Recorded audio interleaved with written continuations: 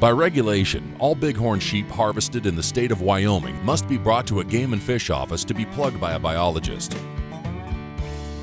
The plug is a metal identification tag inserted in the back of the sheep horn, used to identify the sheep to its owner if it's ever stolen. Karen's done a lot of these. Yeah. What day did you harvest? 13th. Sure. Doug, nice meeting you. Pleasure. I love Congratulations. important people. Thank you. Come on in. Come on back. Jim?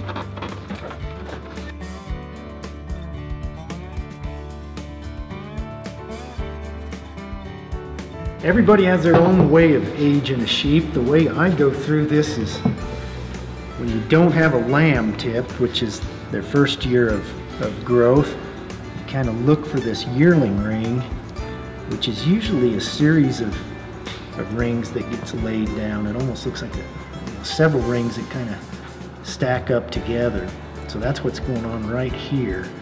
So if you can envision, this ram had a little lamb tip out here. He's broomed off long ago. That was his first year of life. And then he had this as a yearling. So if you can picture the head of that sheep when he was a yearling, he had about that much horn sticking out of his head.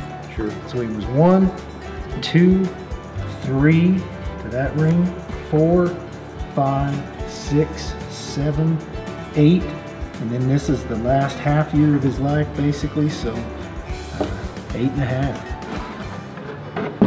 And these rings are the winter, late winter, early spring. That's when their body's down the most. They've got the least energy to put into horn growth, and therefore the constriction right there.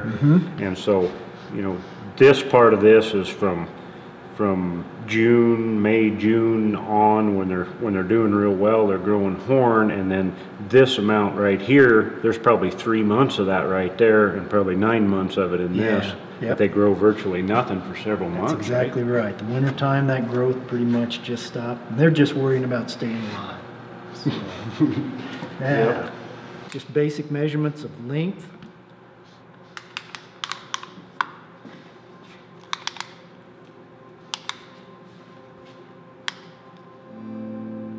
So this guy is 870 millimeters, a little over 34 inches long. So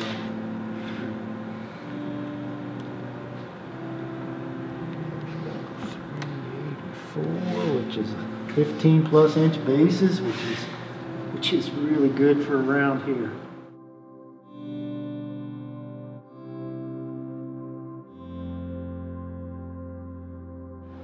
You know, we plug 100 rams a year in this office, and out of these Absaroka Mountains here, hunt areas 1 through 5, we kill about 150 rams a year maybe.